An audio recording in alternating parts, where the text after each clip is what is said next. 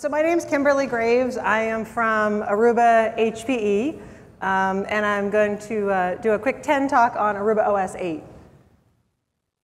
So I've been told I kind of have to move this along. I have quite a few slides I want to go through. So I'm going to jump right in and just give you guys the big picture of the Aruba controller portfolio. This is really just here for reference, so you can kind of see where each of the Aruba controllers falls in the spectrum in terms of how many APs, how many users, what the speed is of that controller. The real thing I want to talk about is down here in this kind of dotted line, and that is our new virtual controller.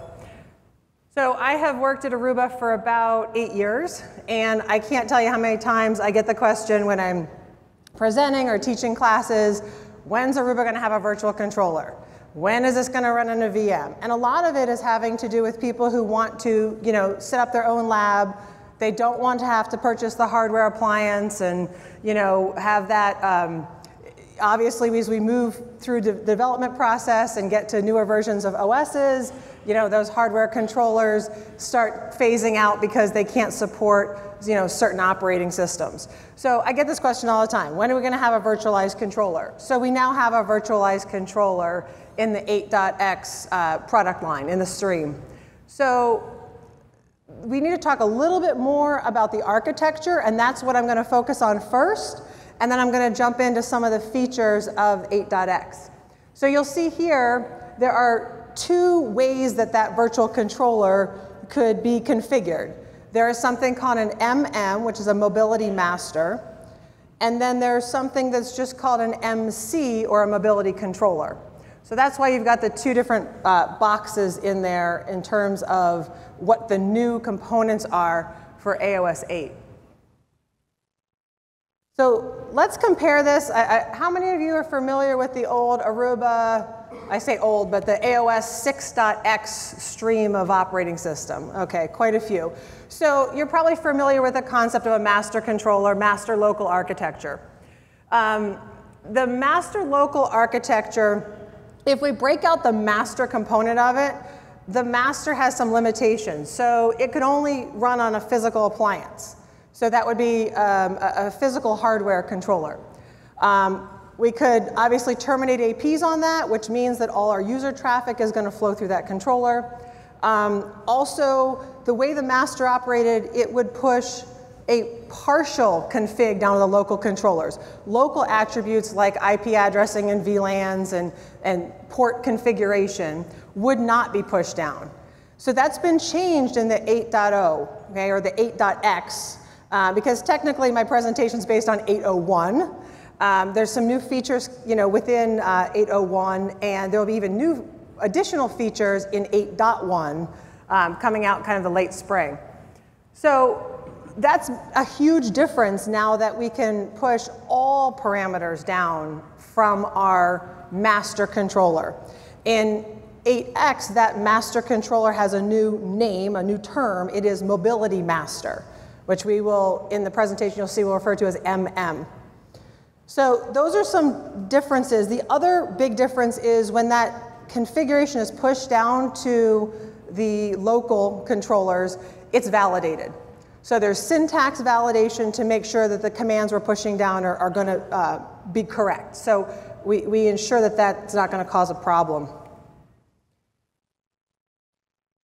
So the new term for the local controller concept in 8.x is managed node. Now, this gets real confusing because I just told you that we have mobility master, which is MM, and now we have managed node, which is MN. See the difference? Yeah, it's going to be really, really fun for us as we teach these courses to go from an MM to an MN. Yeah, it's a real slight difference there. So the local controller concept, that idea of a controller that is going to be terminating all of our user traffic, where our APs are going to be sending all the user traffic, in 6.x that always had to be on a physical controller. As I just mentioned, in the 8.x stream of operating system. It can be a HMC, which is a hardware mobility controller, physical appliance, or it can be virtualized in a VMC. The other thing I already mentioned to you was the partial config versus the full config. So real quick, these slides are really just in here, so when you all take this presentation and have it later, you can refer to it. I'm not going to read through all of it, but these are basically your VMC requirements to run the OS 8 on a VMware machine. Real quick on licenses, VMC sizing and licensing requirements. So the different licenses are here across the top, the VMC VA50, 250, and 1K, and basically that is the number of APs that could terminate on those virtualized controllers. And then again, number of users and hardware requirements below that. So in interest of time, I'm just going to kind of cruise past some of these slides. The mobility master sizing. For the MM, again, for the different versions there, the 500, 1K, 5K, 10K, that all relates to the number of devices that we'll be managing. So again, we call those devices managed devices or sometimes managed nodes. And what we're really referring to is those hardware or virtualized mobility controllers. Okay, so I want to jump right in and tell you a little bit about some of the hierarchy. So because of the new structure and the fact that we can push full config down, when we look at the AOS 8 interface, which you see there on the left-hand side, we have the mobility master has its own section in the hierarchy. So any configuration having to do with the mobility master is done up in that section. And then below that, we have what's called the managed network section. So here's an example of a kind of an enterprise. This is actually taken from our Sunnyvale office, which about a month ago, we moved, so now we're in Santa Clara. But this is a slide from the Sunnyvale office, and it's showing the different buildings that we have there, and then the devices. So these devices, in this example, are all virtualized. So you see it says VMC, and then it has the building number, and then an individual device number after that. So the benefit of this hierarchical configuration is, and for those of you who've seen the 6.x, you'll understand the CLI configuration there on the right-hand side. Basically, this is setting up your wireless LAN SSID.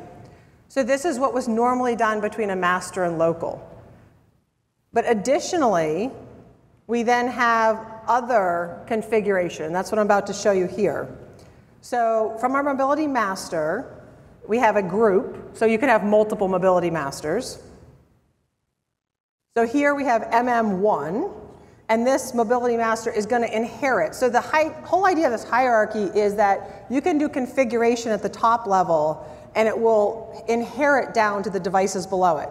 But then, of course, you can override. So you can either simplify your configuration by doing it at a higher level in the hierarchy, or you can come down to a lower level, whether that be, like as we saw before, an individual building or an individual controller within that building, and you can override all the configuration. So things that were previously considered to be local, so local settings, would be